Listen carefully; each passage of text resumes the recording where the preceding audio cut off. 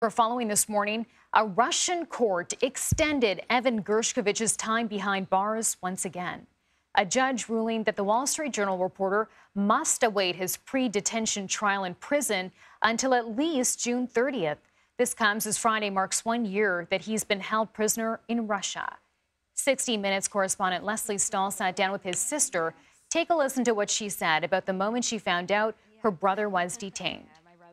I got a call from my mom, and it's just my stomach fell out. You know, your heart stops. It's so hard to believe that something like that is actually real. And I remember my mom and I discussing the morning after, is that really Evan, that photo that came out? We didn't want to admit for a moment that that was him. And Lesley Stahl joins us now to speak more about that conversation. Lesley, thanks for being with us. I want to start with asking you why he decided to stay in the country after Russia invaded Ukraine, despite other Western reporters leaving, and how his family reacted to that. Well, first of all, he actually left and moved to London, but he was an accredited, I'm putting that in quotes, a Russian accredited American journalist. And he assumed because of that, that he'd be safe if he went back just to do his reporting. Obviously, he was wrong. Why is this case, Lesley, so unusual? Why has he been held there so long without a trial? Well, it's unusual because no reporters have been held, no American reporters, since the Cold War. Wow. And because he was accredited, a lot of people thought that was kind of a shield of protection. When you ask about him being held so long, we have an American ex-Marine, Whalen, who's been held for 5 years. He's had a sentence of 16 years. And Brittany Griner was held, you know, the basketball player, for 9 months. So far, 1 year seems to be the way these things go. You know, he did have this pre-detention trial today, and they extended his stay in prison before his trial. Absolutely no one we spoke to thought they were going to release him today. No one. So, Lesley, update us on what America's role is in this situation. What is the government doing to try to help him get out? And is an acquittal in Russia actually possible based on, you know, some of the other cases that you mentioned? Well, other cases usually end in a prisoner swap. And I think that has been discussed. This is a particularly difficult and emotional situation.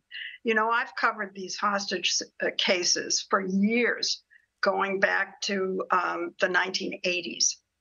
And up until very recently, families were advised not to say anything, not to raise the value of their loved one by giving a lot of publicity to the case. Evan's situation is completely different. The family is being told they can do whatever they want, and they believe making him high profile is the right way to go. So does the Wall Street Journal, his employer. The United States has determined that he is wrongfully detained. And once that designation is made, the U.S. government is empowered to begin negotiating for him. And the U.S. government has an office within the State Department of Hostage Affairs, and they have been negotiating for him. They have discussed a prisoner swap.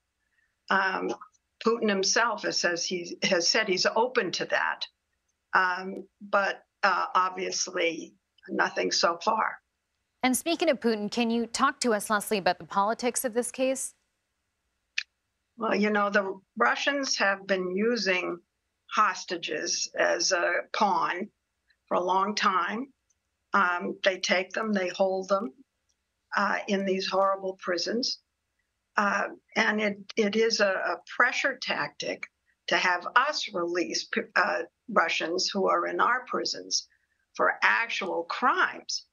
Now, we maintain that a lot of the people they hold, like Brittany and Evan, are innocent of these charges that they're making.